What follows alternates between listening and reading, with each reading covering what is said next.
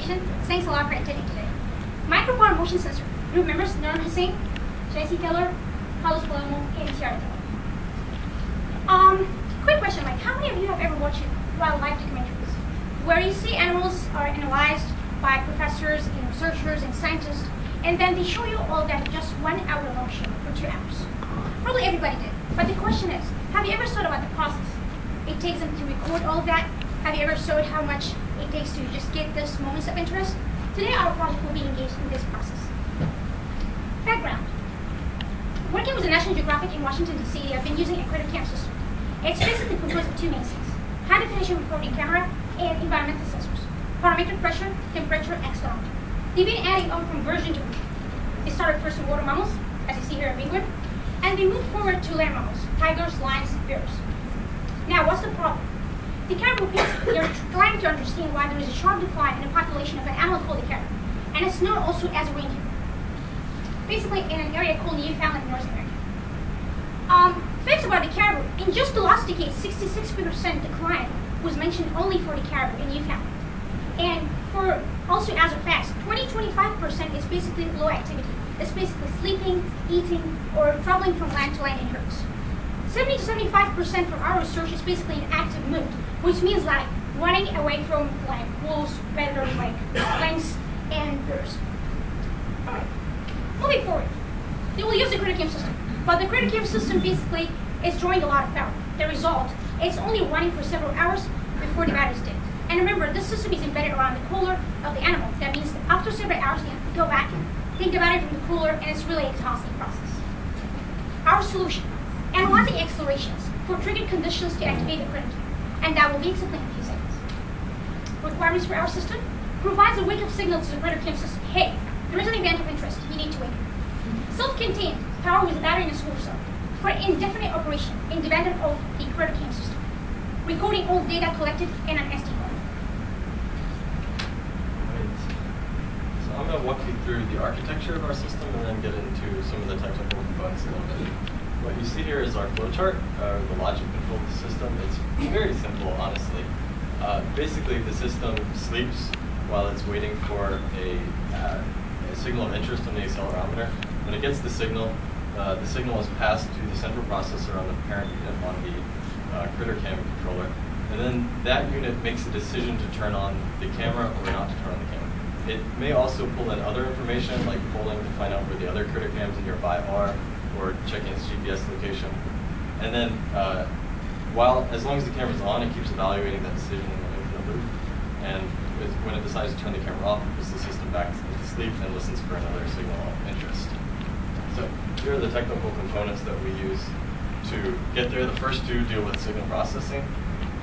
This is the accelerometer, and the controller. The controller was chosen because it's very low power and has several sleep modes.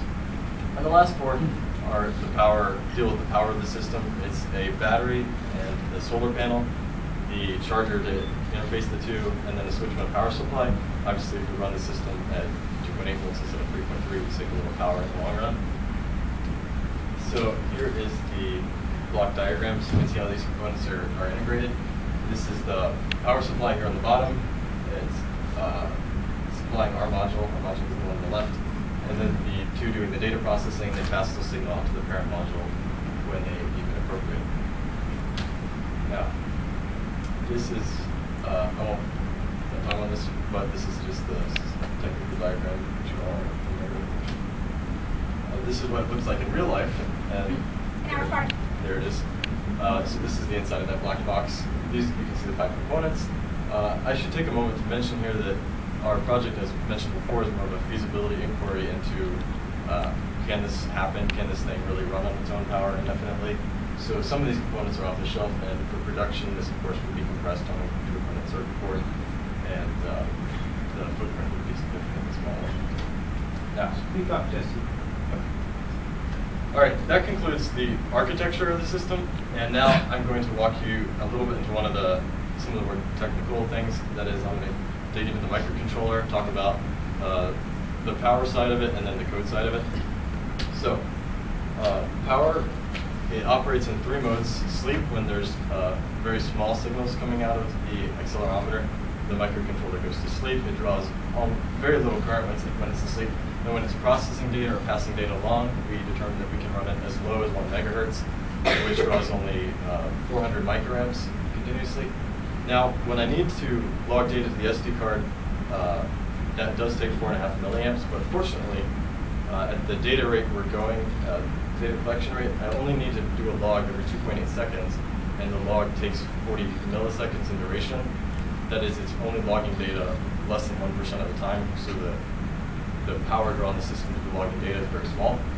So, if we conservatively assume that our animal is at rest at least 25% of the time, that is, the system is asleep 25% of the time, 75% of the time it's pulling in data and logging it, then the total power footprint of the microcontroller is only 440 microamps.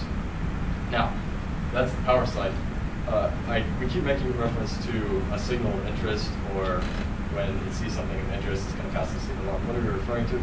Well, based on a little bit of digging, we found that caribou, when there's predation or predators around, they run, of course. And fortunately, running is characterized by high spikes in acceleration, so that's our signature that we're looking for. So here we tune the accelerometer and the controller to be looking for a certain threshold. If the signals are below that threshold of magnitude, it ignores them and sleeps, and if they're above that, it wakes up and listens. Here's an example of the data coming in on 3 axes, and then the yellow signal is the interrupt firing saying, ooh, I see something interesting. So you can see the high spikes correspond to what might be running. Now Carlos is going to dig into the accelerometer. For testing the accelerometer, we had a 2-minute experiment where we designed a series of movements to be performed. The movement consists of sitting, laying, jogging, running, and moving the head up and down. We experimented several times to make sure of this consistency in the signal. And here's the signal of a human experiment. We have the X, Y, and Z axis. We have the interval of 10 seconds in between. We have the sitting, laying, running, and moving the head up and down.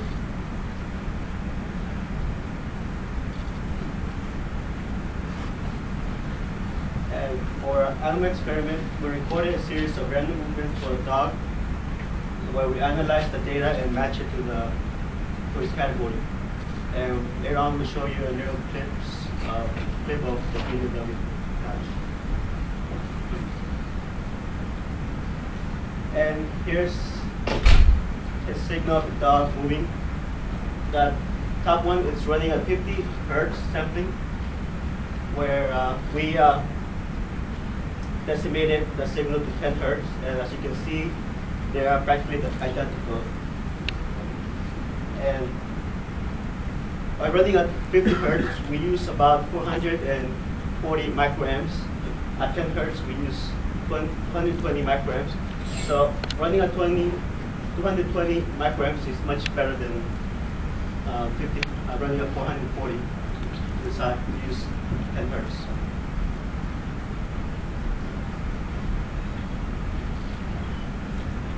Okay, so now we move on to discuss some of the lighting characteristics. It's very important to keep in mind our requirements for the system was to have a self-contained power supply, the battery, and a solar charger. So we first started off by testing our solar panel. There's 2 conditions. One, where we have sunlight that's ideal to run our system. In that case, the solar panel will be supplying current to the lithium-ion charger, which then passes that on to the DC to DC converter and outputs a constant 2.8 volts to the system. Simultaneously, the leftover current from that lithium-ion charger is used to charge the battery. In the second condition, where there is no sunlight, the solar panel will not be useful, so the system will be running completely on the lithium-ion battery. The current from there will be passed through the lithium-ion charger to the DC to DC converter, and again, the 2.8 volts will be supplied to the system. In testing our solar panel, we use a light meter measured in lux to get different light intensities, and also recorded voltages and currents for those different light intensities, and a prediction of the power that we can get from that. And this number highlighted the 48,000 lux corresponds to an 8.6 milliamp current. So we use that later in calculations. And this plot here just shows the linear relationship between light and current, whereas obviously you get more light intensity, you get more current. So considering that none of us have actually been to Nguyen and we don't really know what to expect, we've done some digging online to find specifically between the months of calving, the calving season, March through September, what we expect to get. And taking the worst case, which is in March, we only have 11 hours of sun, and 14% of that time is clear, mostly clear, and 9% of that time is partly cloudy. So that's those are conditions where we can actually get some sunlight to power our system. That's a total of 23% of that 11 hours. So the angle of the sunlight also makes a huge difference in how much sunlight we get. Obviously at 90 degrees you get 130,000 lux. At 45 degrees you get about 77,000 lux. And at 15 degrees you get 19,000 lux. So taking the worst case scenario, assuming 45 degrees, assuming 45 degrees 50% of the time, and some other bad angle, say like 10 degrees, 50% of the time, we've multiplied the light intensities for those measurements and come up with an average of 46,000 lux. And from our previous recording, we determined that 46,000 lux corresponds to 8.6 milliamps. Multiplying that by the 23% of the time that we actually expect to get some sunlight, in the 11 hours out of 24 hours a day that we'll have sunlight, we come up with 0.9 milliamps or a 900 microamp average. And this is just a demonstration of our animal testing that we've done. That's what you likes dogs, man.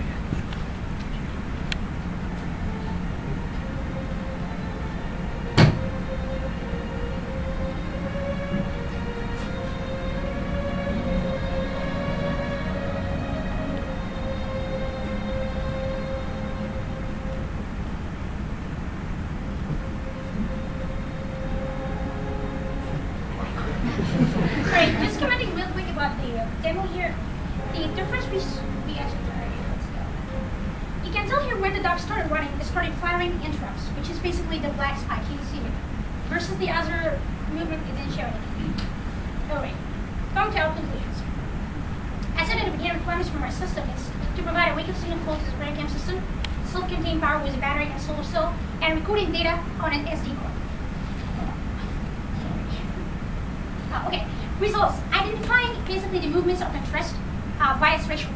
And then basically uploading our data on SD card. It worked. We had our SD card, the data logged in it, logged into our laptop, and we were able to analyze our data.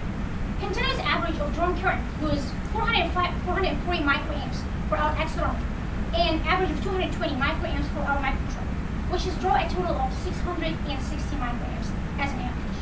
Continuous average supply current in the worst case scenario, if you don't have any sunlight, will be 900 microamps, which is able actually to run our system in indefinitely operation.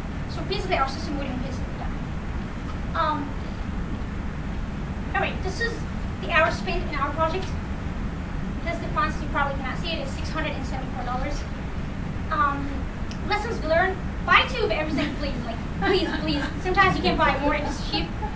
Results matter, not only effort. Communicate well, please. And if you cannot do something, learn how, because in senior design you have to learn a lot. Okay. Special thanks to Professor Noran, our first semester for faculty supervisor. Second semester faculty supervisor, Professor Michael Young, our taskmaster. National Geographic Society and Professor Backwoods, our course coordinator. George Mason University, friends and family. Thank you so much.